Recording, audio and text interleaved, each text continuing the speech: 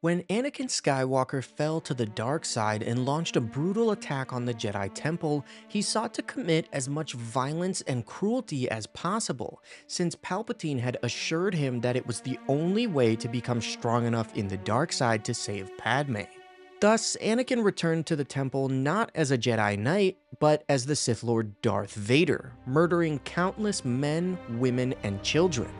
It wouldn't be until later that Obi Wan and Yoda discovered that Anakin was the perpetrator of the attack, viewing security footage of his dark deeds with their own eyes. Obi Wan, already reeling from the loss of so many Jedi, was forced to witness his own apprentice kill younglings and bow to the reigning Sith Master. So what was Obi Wan thinking as he watched that footage? How did Anakin's heinous actions make him feel? Luckily, the novelization of Revenge of the Sith reveals this in one of the most emotional and heartbreaking moments of the entire saga. Obi-Wan was already emotionally distraught before he and Yoda returned to Coruscant. Although he was a Jedi Master, he struggled to control his feelings of grief and sadness after the Jedi Order fell. His hands shook uncontrollably, and just looking at Yoda's Jedi robes reminded him of his friends that had been killed. Obi-Wan believed that Anakin must have died alongside Mace Windu at the Jedi Temple, meaning that his oath to Qui-Gon had died as well. The Jedi Order had become ashes and dust, 25,000 years of history wiped from existence in a single day. All the dreams, promises, and children destroyed. But Yoda had chastised him to control himself, reminding him that they were still Jedi, even if they were the last. Thus, when they arrived at the Jedi Temple and Obi-Wan found the bodies of younglings bearing wounds from a lightsaber, his determination to discover the murderer's identity strengthened. In the main holocom center of the temple, Obi-Wan recalibrated the emergency signal, warning all Jedi to run and hide. It was all that could be done for any surviving Jedi, a warning to give them a chance. Obi-Wan turned from the recall beacon to the internal security scans and knew he had to find out exactly what he was warning them against.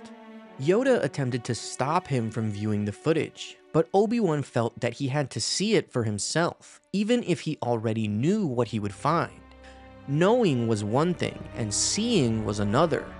If seeing would cause him pain, then it was pain that he had earned, and he wouldn't hide from it. He was not afraid to view the footage, though Yoda said that he should be. Stone-faced, Obi-Wan watched younglings run into the room, fleeing a storm of blaster fire. He watched Sin Dralig and a pair of Padawans back into the scene, their blades whirling, cutting down advancing clone troopers with deflected bolts. He watched a lightsaber blade flick into the shot, cutting down the first Padawan and then the other. He watched the brisk stride of a caped figure who hacked through Dralig's shoulder, then stood aside as the old Jedi fell dying to let the clones blast the children to shreds.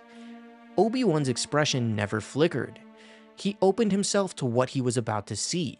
He was prepared and centered and trusting in the Force, and yet as the caped man turned, Obi-Wan, staring, wished that he had the strength to rip his eyes out of his head. But even if he were blind, he would see the image forever.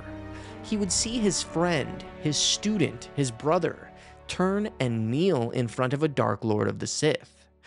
Obi-Wan's head rang with a silent scream. Fumbling nervously, he somehow managed to shut down the holoscan. He leaned against the console, blind with pain. In his mind, Obi-Wan thought that he should have let the battle droids kill him during the first battle of Geonosis, before realizing that that was already far too late in Anakin's fall to the dark side. He thought of his duel with Maul on Naboo and wished that he had died there, before he ever trained Anakin as a Jedi. Yoda was not sympathetic to his pain, reminding Obi-Wan that no one could make a Jedi fall, and that Anakin had chosen the path to the dark side for himself. Thank you guys for watching this video. Make sure to like and subscribe if you enjoyed it, and as always, may the Force be with you.